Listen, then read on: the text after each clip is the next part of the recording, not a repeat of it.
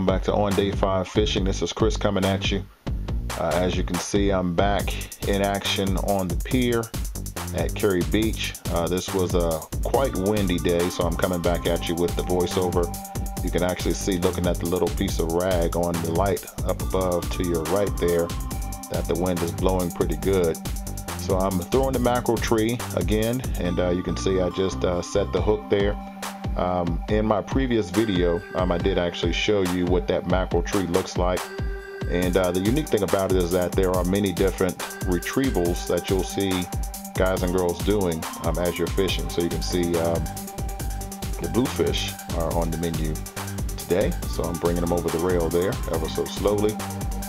Actually, correction, looking at this one, this is actually the Spanish mackerel that I caught. They actually have to be a foot long, and you can see he actually did get tossed back. He didn't make it. So mackerel tree getting cast back out, and we're keeping the journey going here. But as I was saying, one of the things you will notice as you see different folks on the pier throwing these mackerel trees, you'll see all sorts of different retrievals. You'll see more of a throw down, a cast out, and then a lift straight back up and let it drop. And then you'll see more of a gradual pop, pop, pop, pop, like popping it up 4 times like you see that I'm doing as I'm retrieving. I'm actually new to throwing the mackerel tree myself. I have not really thrown it years prior to this one with any consistency. But as you can see, checking out this video, I'm having some luck with it. So that's a bluefish, and you can see the gentleman coming up. The guys on the end of the pier, guys and girls, are actually fishing for king mackerel, and you can see they actually do, when they see a bluefish come up, they get excited because that's what they're using for bait to catch the king mackerel. So that's what that gentleman was doing, actually asking if I was keeping the blues, which I am. And just in case you did not know, here in North Carolina, you can keep 15 blues per day. So that's what I was working on. I was working on getting my limit of 15, and then after that, you know, I would be fine with actually giving some away. And I did give 1 or 2 away to the king fishermen, but all the same, as I'm trying to get my cooler and make sure that I'm able to take a catch home, that's what I was focusing on there first. And believe it or not, we actually had bluefish for dinner a couple of days ago, and actually bluefish for lunch today. So the bluefish are very nice and tasty. You can see there is a double coming up. So that's just how good of a little school, if you will, we were fishing in, is that I had 2 come up on that hook together. So that was fun to actually get those like that. So again, as you can see, the mackerel tree is working. So it's cool out. You'll notice that I'm bundled up, and I know that I'm backlit here, so the silhouette of me is what you're getting here, but really wanted you to be able to see and get a good vision for the actual technique of throwing a mackerel tree. And you'll notice, if you did see my previous video, this is actually my same Penn Battle 3000, actually my 4000, Penn Battle 2 4000, and my new actual LL Bean rod. So that's what we're using here. So nice light combination, and I think I'm running like 8-pound test on it, really to help enhance my cast. I'm going to be able to cast a little bit further because sometimes these schools will come through. And there's another double coming up, so you can see just how plentiful they were. So I don't know if you've been keeping count, but I think that's fish number 5 with those 2 there coming up. And of course the little mackerel that we caught, little Spanish mackerel, we threw him back. But one of the things, when you do cast it out there, just cast it, you know, let it drop. I know one guy was catching even more than I was catching.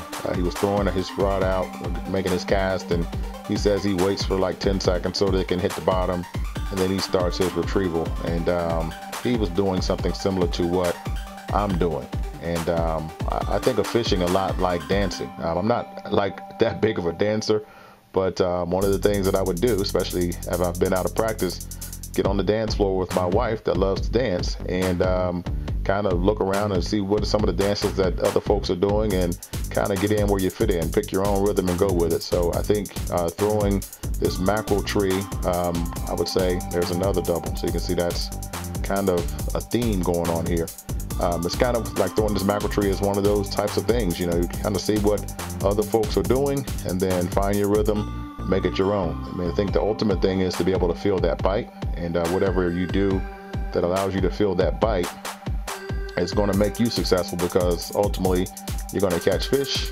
So that means you're going to take fish home, you're going to have a good time, and you're getting better. I think, like with anything, practice makes progress, or practice makes perfect, however you think of it. But I have enjoyed actually throwing these mackerel trees these past couple of weeks, going out. And again, Curry Beach Pier has been the place that I've chosen to do most of my fishing here in the fall. But there are other piers in the area, like Carolina Beach Pier. There's Johnny Mercer Pier up in Wrightsville Beach. And there's Seaview Pier, of course, up in Topsail. I think I might try to hit that one up before the season gets too far gone. But you can see here another nice bluefish coming up. So we're definitely keeping it going. This was a good day. So didn't want to bore you with me taking them off the hook. So that's why you'll notice that the video is moving a little bit faster in those areas, because I want to just show you the actual meat of the casting and the hook setting, and just so you get the rhythm of how it actually goes using one of these mackerel trees. So you can see pop, pop, pop. It's like pop, pop, pop, and it's like, you know, it's really close to the bottom. You know, and I actually have a spoon on right now as the weight on the mackerel tree, because that's the thing you'll notice. And in my previous video, I showed you what a mackerel tree looks like. And I actually have a spoon on the bottom of it on this particular video for today, and it did a good job. So I can't say that I prefer the spoon over, you know, just a regular diamond weight or anything like that. I think it's just all in what you like, and they both catch fish. So I can't say that I have a preference at this point. So you can see another blue coming up, and you can see actually he is on the spoon that actually I'm using for the weight. He actually bit that and not one of the 4 hooks that's up above. So I guess that action was working for him, because made him think that it was actually a minnow or a bait that he would have been chasing. And of course, he or she, what you say, took the bait. So that's what you're seeing here. I'm actually taking this one off the hook. So this was definitely a fun day. And I can't stress to you enough, if you're going to be doing any night fishing or early morning fishing, pretty much from here on out, I would say dress for the weather. I would say I have on at least 5 layers. I have on like long johns, a pair of slim fitting sweatpants, and, you know, like another probably slim pair fitting of sweatpants, and then jeans, and then like another pair of jeans, and then like some Patagonia wading type pants over top of that to break the wind from, you know, as it's blowing. And then of course up top, you know, t-shirt, sweater, hoodie, light jacket, heavier jacket. You know, I mean, it's pretty chilly out there, like around 50 degrees or so. So I would definitely say plan for it if you're going to come fishing coming down this way this time of year. Be kind to the fish.